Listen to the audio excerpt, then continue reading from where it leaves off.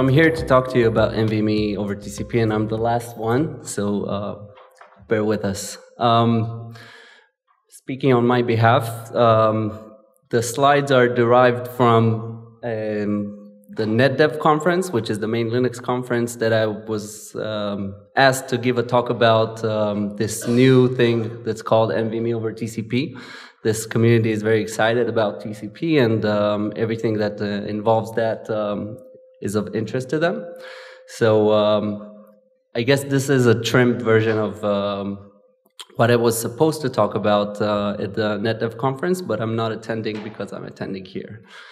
And after me, Ben will go and talk about SPDK. So pretty much we're going to cover the open source projects that are, let's say, supporting NVMe over TCP and promoting it as well. So a short status shouldn't come of a surprise to you. The TP 8000 is ratified since the end of last year. At the same time, we also contributed the NVMe TCP host and target side, or should I say NVM subsystem side, to Linux, and it's merged since version 5.0. And SPDK is supported as well. I think it's version 19.01. Yep. So they're interoperable and they can be tested and tried out. So that's very good. And it's also running in production systems, at least a backported version. Turns out there are some brave souls out there. A couple of what we still have left in order to make NVMe over TCP feature complete. We have TLS support that we have some slowly ongoing work on how to incorporate. It's a bit clunky how we want to introduce it, so it takes a bit of time. There's also the air handling that needs a bit of rework today in terms of being completely spec compliant. There's also polling support. So the polling features in Linux got a whole lot better lately, thanks to work from Jens and Christoph and others. So we want to get TCP into the mix as well. There are a couple of things that we want to do around that, but turns out that the networking stack and Linux already support polling, at least from a socket or a TCP consumer side.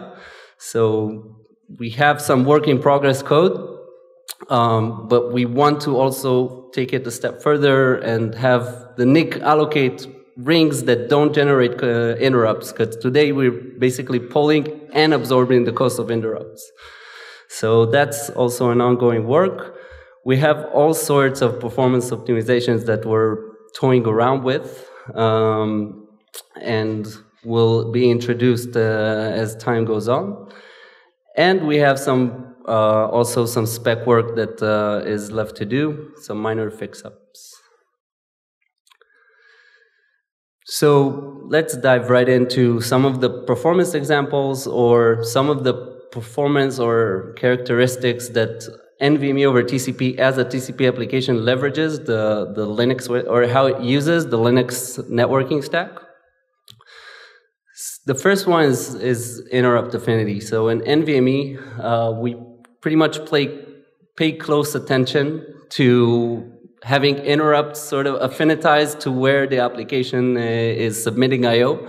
So we have like a multi-queue device, we have a queue per core ideally, and the interrupts are usually set such that basically the host that submits an I/O to the device gets the completion on the same core. So application can get the absolute best latency.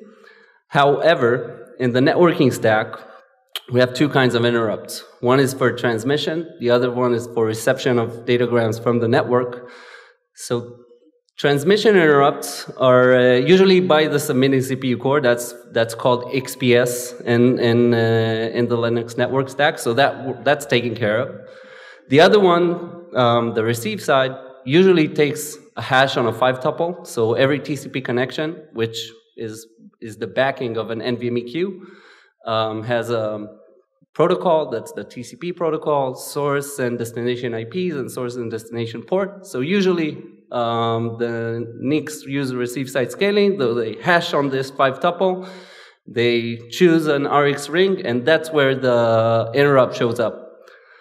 However,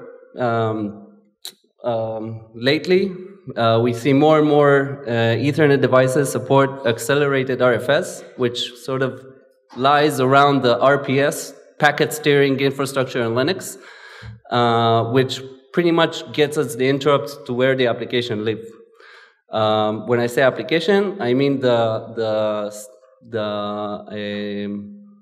process that pretty much processes the TCP connection or the socket itself. And for NVMe over TCP, basically we have a dedicated thread per core that's processing the TCP socket. So with ARFS, basically the RPS chooses, learns where the application that processes the TCP socket, and it steers packets. With ARFS, we actually have an NDO RX flow steer callback to the driver that actually inserts a flow steering rule to the hardware. So automatically, you know, interrupt sort of lines out, and we get the affinity characteristics that we want from an NVMe transport or the NVMe model. And due to that performance, so we took some measurements. We took canonical latency, QDAP1 latency, compared NVMe over RDMA, Rocky, NVMe over TCP, and iSCSI. Now, I want to disclaim that this is a point-to-point measurement on a given CPU, mid-range CPU, using a specific device, but nevertheless, it's the same conditions. So, you know, from what we can see, obviously RDMA is more efficient as it offloads all the transport stack into hardware itself, and TCP, we basically implement that stack in software. But turns out the cost is not that high. Don't ask me why, by the way. For iSCSI, latency is lower for 4K than 512 bytes. Don't ask me, I gave up trying to understand why. But we can see that the difference for 4K we basically have with NVMe over TCP, sort of 25 microseconds, depending, again, could go faster if you have a different controller implementation, or you have a high-end CPU, or you have some advanced NIC capabilities. And for writes, usually with TCP, the overhead is lower because we never copy TX transmissions. We only copy on datagrams that are received back to the user buffer. So that's about latency. Now, if we go ahead and talk about what are the large transfers optimization, what happens when you do large bulk transfers using NVMe over TCP. So NVMe as for PCIe basically has very little overhead for large transfers, and you would expect that maybe TCP would have a substantial impact for high-end for larger transfers. But it turns out that stateless offloads from the NICs really help. The first of one being the TX side, we have TCP segmentation offloads and zero copy. Basically, we can send any page that we get from the user. So we have completely zero copy, and all the segmentation is handled by the NIC itself and pretty much available on every NIC vendor. On the RX side, we also have large receive offloads. Basically have the NIC sort of batch the same fragments that are belonging to the same TCP connection, and then sort of give a notification to the host that, you know, a large bulk have been received. So a lot of the processing overhead on a simple, you know, TCP segment is sort of amortized in that case. And we also have adaptive moderation, which basically the NIC sort of slows down or tries to adaptively slow down the rate of interrupts. So basically amortize the cost. So these are generic stateless offloads that any TCP application can gain from, and NVMe TCP gains from as well. However, we should note that still more overhead than PCIe or RDMA is still involved. So if we go ahead and looked on throughput comparison, we can see that from TCP we basically can get roughly 40 gig from a single CPU core, which can basically saturate almost 100 gig for 3 CPU cores for sends and receives. However, iSCSI is pretty much clogged at 20 gigabits. Not that high of a bar, but still, a lot of the people that you talk to, when there's still a big user base of iSCSI, and this is the NVMe or TCP is the easier transition for them.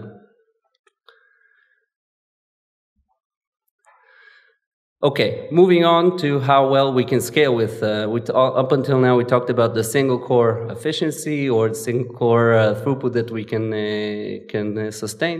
Now we want to talk about the parallelism, right? So NVMe over fabrics, NVMe and NVMe over fabrics and TCP itself sort of have the same model that we can very much parallelize and have the independent queues that can be mapped to different CPUs that can give don't have any sort of controller-wide serialization involved in the data path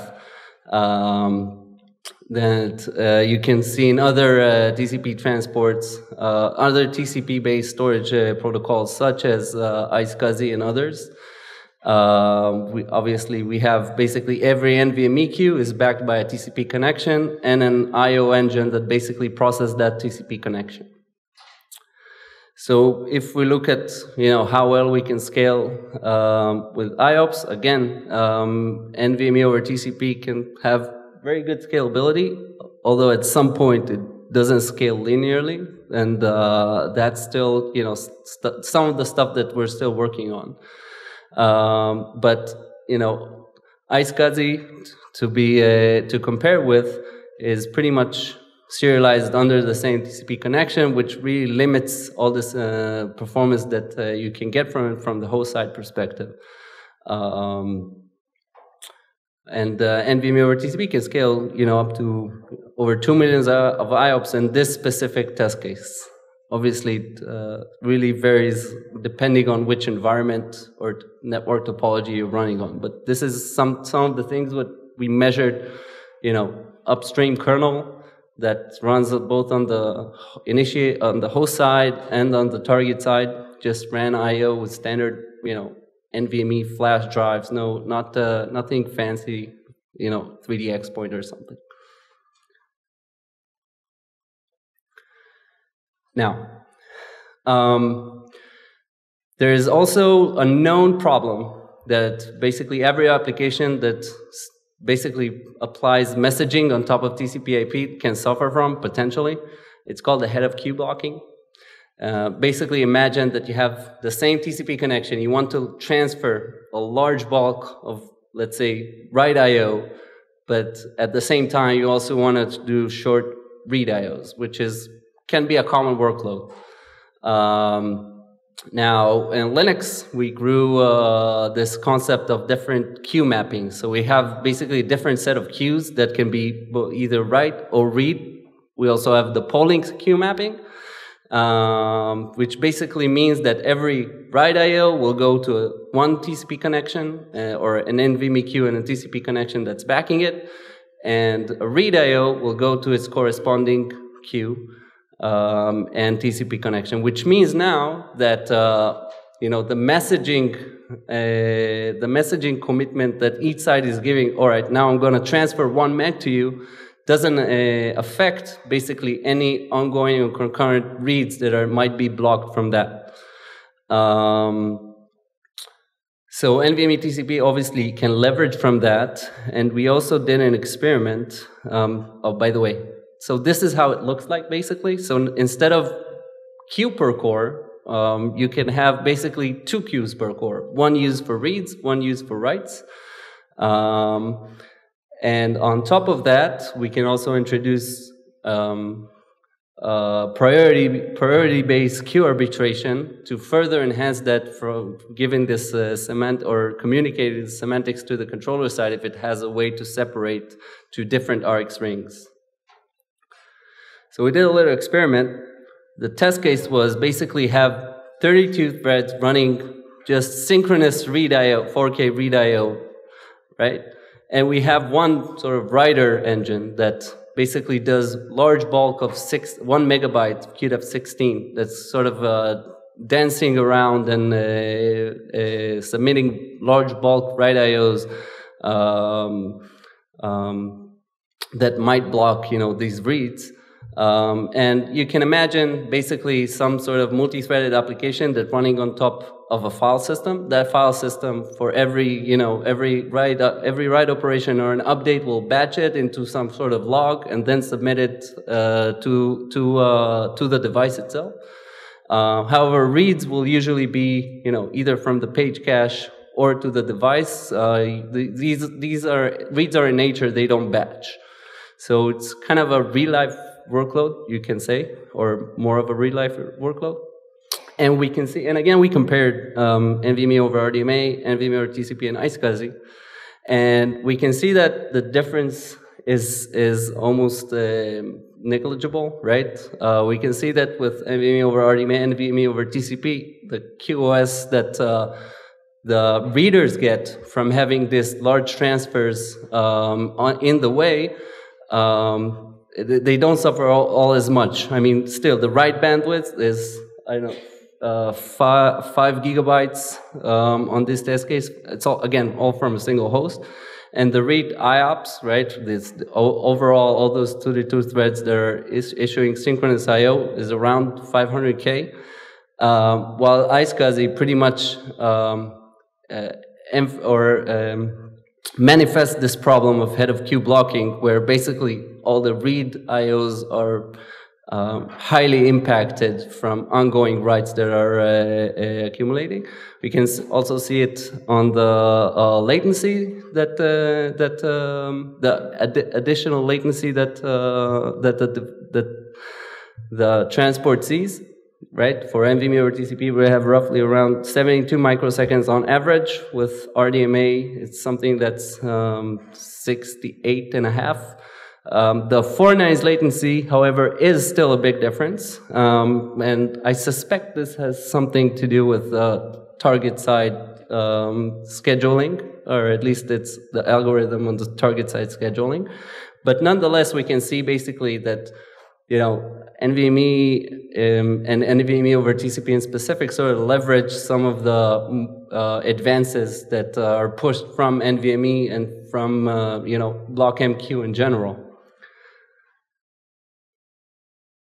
All right, and this is an example of a commercial product that basically implements NVMe over TCP and also some features that that you would come to expect.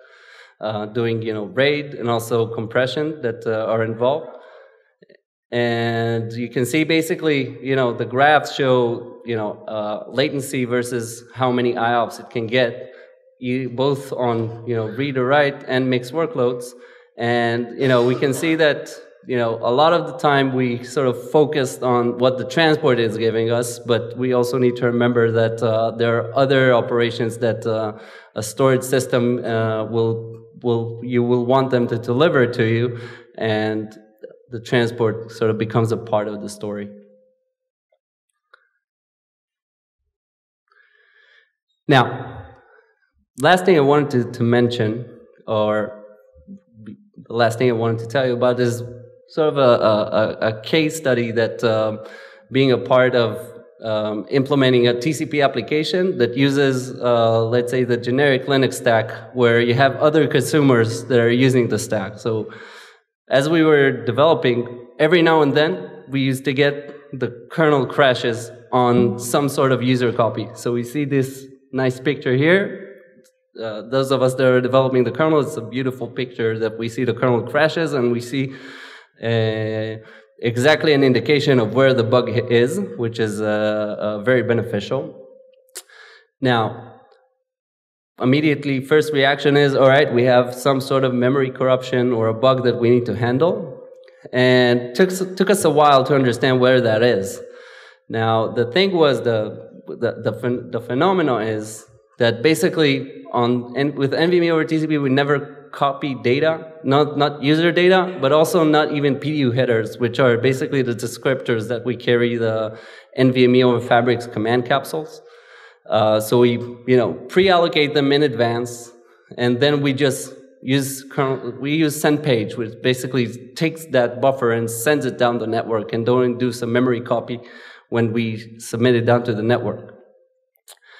Now, when I wrote that, I looked around for other TCP-based block drivers, and I saw that a lot of times when these drivers got to use a zero copy sent to the network, they look at if it's a slub page, which basically slub is the memory allocator in Linux, the generic one that has a lot of features that are involved in it, shrinking, growing, and pretty much serve every application that allocates memory in Linux. Now we went into Linux MM, which is where the memory management subsystem in Linux, and started asking, can we send a slub-originated page to the network? And after a long discussion, I think we came to agreement that it can be. Although I saw some comments from the 90s that says that it might be a problem. But still, we couldn't figure out where this sort of crash come from. So the reason was packet filters. So user space applications most often use packet filters or BPF scripts that basically sort of sniff around to every packet that's being sent to the network. In our case, it was the DH client, which is the DHCP daemon for every network interface that is in Linux. And we also have the kernel hardening code in Linux that try to detect exploits or possible security exploits in Linux. And basically the problem was that, in high queue depth, the TCP stack would coalesce two different PDU headers together, and then we can basically have one buffer that crosses the slab boundary object. That heuristically said, the kernel hardening code took that heuristic and said, all right, this is a possible exploit, and we'll crash the kernel. The resolution was basically to use the page fragment cache that's usually used by the RX path and networking devices to allocate SKBs. We don't need our PDU headers to grow and shrink or get any services from the slub allocator. So we used that, and we actually got performance improvements because the page referencing for all the zero copies transmission side on Linux got much more efficient because every queue had its own set of pages and its own cache. So basically, from discovering a bug, we got a performance improvement. Sort of indicates what are the stuff that you handle where you're basically a TCP application like any other in the Linux operating system. So in terms of the ecosystem, again, we have upstream Linux kernel supported, version 5.0. We also have SPDK supported, as I mentioned. We also, I think David talked about it, we have UNH IOL testing NVMe TCP as a transport binding that plan to also evolve and introduce more comprehensive testing, specifically on the transport bindings. And for more information, you can see some of the announcements that are made in NVM Express about NVMe over TCP. And I think now I'm going to give it to Ben.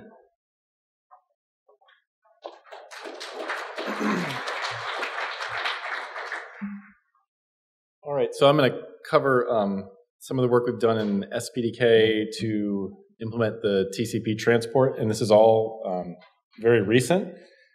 So I always include at the beginning of my talks a slide talking about what SPDK is. I think we're kind of getting to the point in time where I don't need to do that anymore, but we're going to do it at least one more time. So SPDK in brief, is a set of user space C libraries. And what this thing does is it implements a block stack in user space. So it's everything that you'd expect from, not everything, but almost everything you'd expect from an operating system block stack as a set of C libraries. This block stack has a driver model where you can, write your own drivers. Those drivers can be stacked, and they can be splitters, and they can be aggregators, and things that like the device mapper layer in Linux would do. This includes an NVMe driver written in user space, so it's direct hardware access. One of the reasons we get a lot of adoption is the license, which is 3-clause BSD, and the extension model that we've defined. Anybody can write these BDEV modules, which then can be stacked, and so a lot of people contribute to the core infrastructure of NVMe over Fabrics or iSCSI or any of the things that we support, and then they just have like one proprietary module that's their special sauce. What's different about SPDK is the way it's written. And so this project was started about 5 years ago, in preparation for all of these high-performance storage devices. And the idea is we would borrow a lot from innovations on the networking side. As NICs got very fast, they had to make some pretty serious changes to the way they wrote their software. And so the entire thing is asynchronous. It works with basically every core gets a thread. It's getting more complicated than that now. We do lightweight threads. But every core gets a thread, which is running an event loop, which is checking for work to do, or checking on completions coming in from the network side or the storage devices. And it's all cooperative multitasking. And so basically, a task runs on a core, and its job is to get in, do what it needs to do, and get out. And we rely on the cooperative part of it, whereas a traditional operating system would be preemptive. It would stop somebody from running forever. So this is very different than a traditional operating system stack, although, to be very fair, Linux has changed quite a bit since we started this, to where they're beginning to not be quite so different anymore. The Linux kernel has all sorts of polling features, which is a hallmark of SPDK and of a lot of network operations. BlockMQ preceded SPDK and has a lot of the same ideas, where they have a queue per thread and things like that. And especially this new IOU ring interface in Linux, anybody using SPDK today would find that very familiar. But what SPDK is uniquely is completely focused on performance. And so what that means is we will try to implement every single feature that we can or that's requested unless it's going to cause us to slow down, right? And so that's where we draw the line. If we can't find a way to implement something in a high-performance way, we won't. So fortunately, we found ways to do most things. All right, so a little bit of history on NVMe over Fabrics. So we did an initial release of the NVMe over Fabrics target in July of 2016, which was RDMA only. That's right when the spec came out. It was coordinated with the spec release and with the Linux kernel release. Then we spent a few months hardening that, and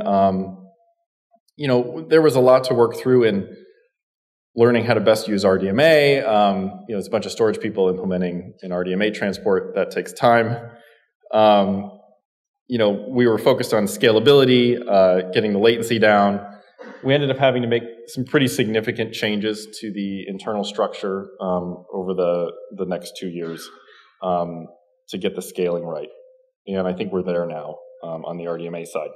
Similarly, we also introduced a NVMe over Fabrics host, or initiator.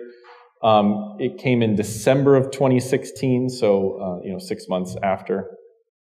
And it went through a lot of similar performance improvements over the next 2 years. Then in January of 2019, with our 1901 release, We did both an NVMe over Fabrics TCP transport for the target and for the host.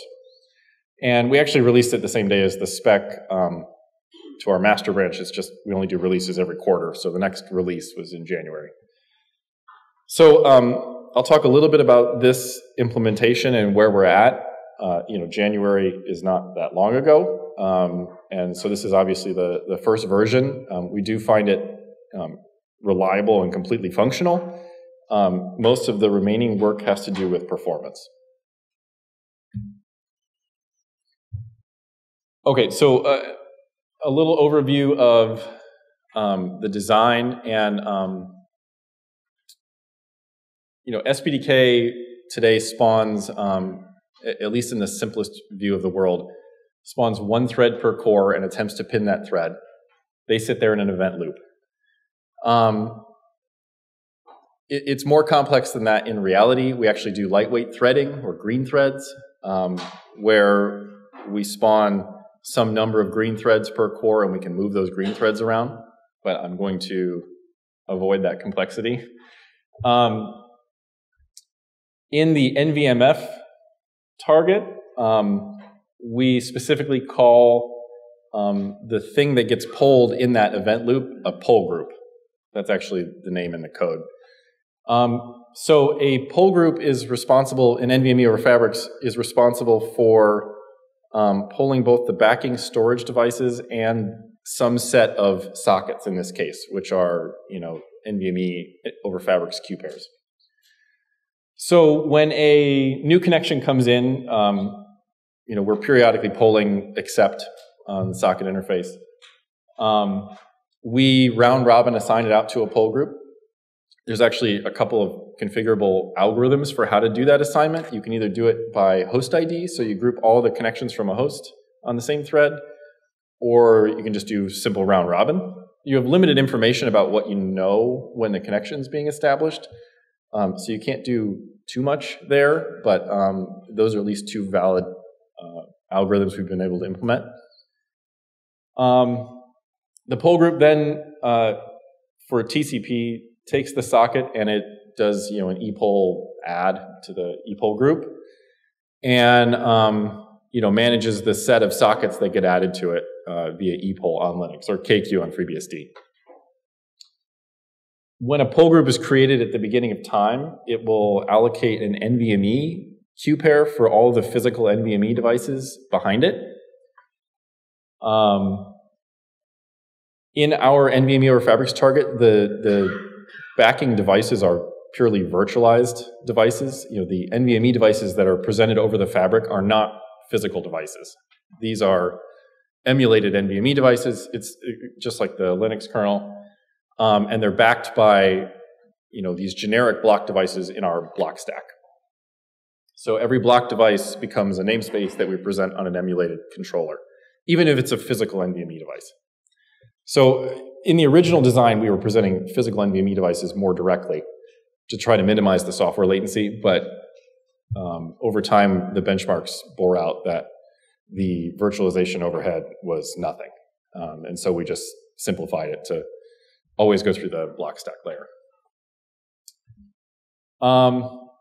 So the I/O processing then is in a run to completion mode and is entirely lock-free. So at least in the user space code. So what it'll do is the poll group will run by first doing epoll weight, figure out which sockets have data weighting.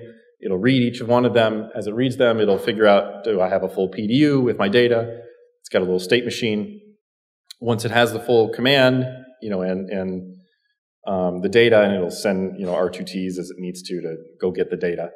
Then it will generate a block I/O to the back end, which will immediately go down and submit a command to the physical NVMe device if that's what's backing it, and then return. And then the next time around, it'll poll for completions, on the network side again, but also on the storage side, it'll poll each of the NVMe completion queues. When it finds the completion, it'll generate the response and send it back on the network.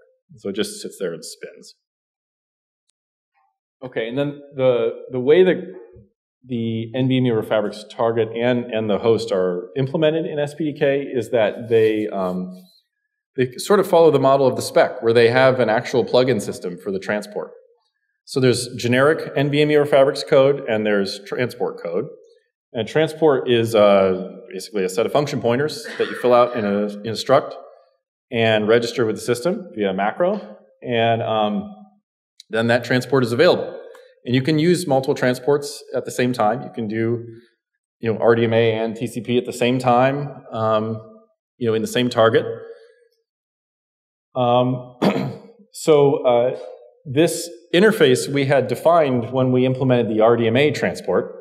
But of course, you never know if your abstraction's any good until you implement a second one, right? So we thought we had thought this through, and we were pretty confident it was going to be great. And we went through all of it, and I'm happy to say we merged the TCP transport with 0 generic code changes. It just fit.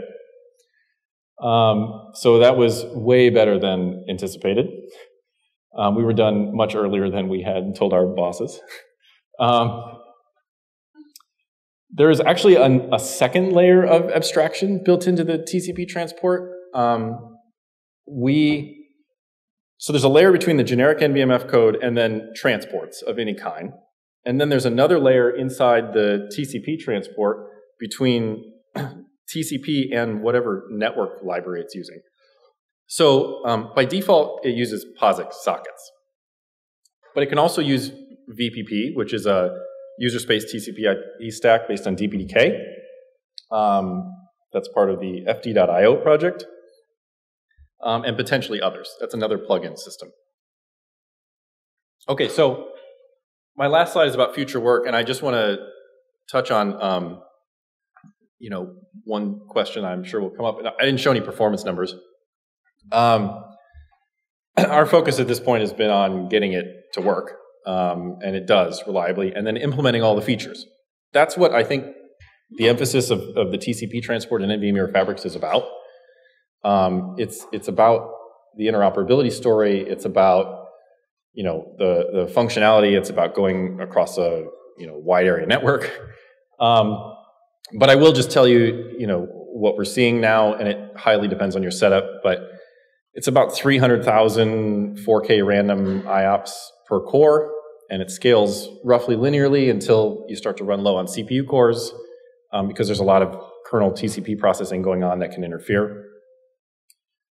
It adds, between 10 and 15 microseconds of additional latency on top of a local device, if you were to compare, for a point-to-point system. And so then I want to talk a little bit about future work, because I think we have a lot of opportunity to do much better performance-wise.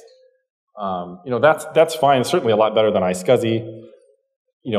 Our RDMA stack is getting, 1 million IOPS per core, scaling perfectly linearly.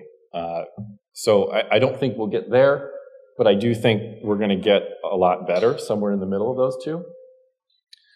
So the challenges right now are, we're in user space, we're making socket calls, and they are eating up all of our CPU time. So we need to do a lot better with syscall batching around the socket layer.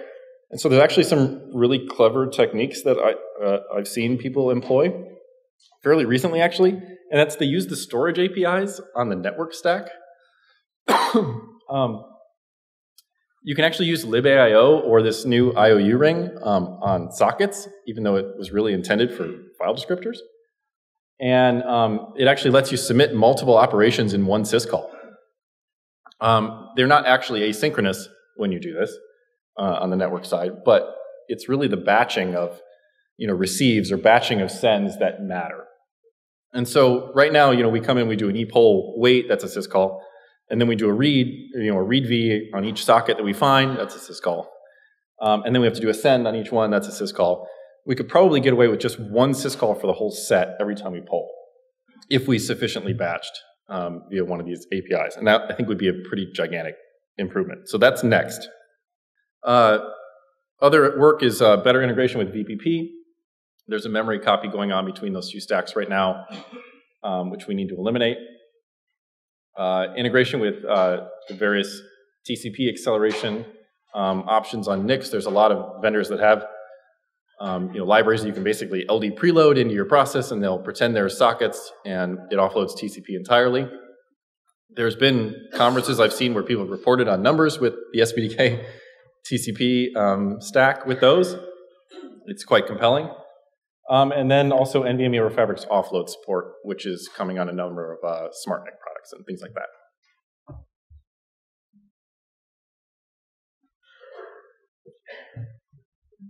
You want to do the wrap up? Yep. All right. So to summarize, NVMe TCP is new, but doing some noise. The TP is available online. You can basically download it, read it, learn it. There are products that are coming to market. Linux's implementation is maturing and improving in time. Also, the SPDK, as we heard from Ben. Obviously, the benefits are not so much the basic efficiency, maximum efficiency. It's more about ease of deployment. It's all about higher scalability, longer reaches, something that is deployed in a higher scale and also deployed easily as a sort of a natural transition of something that we use iSCSI or a different TCP-based implementation. It does provide very good latency characteristics and also can reach high throughput given that it has sufficient resources. So it does a lot better than the existing implementations. That's it, I guess. So with that, I think we can take questions. Have any questions? I have a couple more minutes for beer. Yes, we do have another question right in the middle. He's so anxious, he's actually coming towards the microphone. Oh, now he's feeling sleepy. You don't tell that.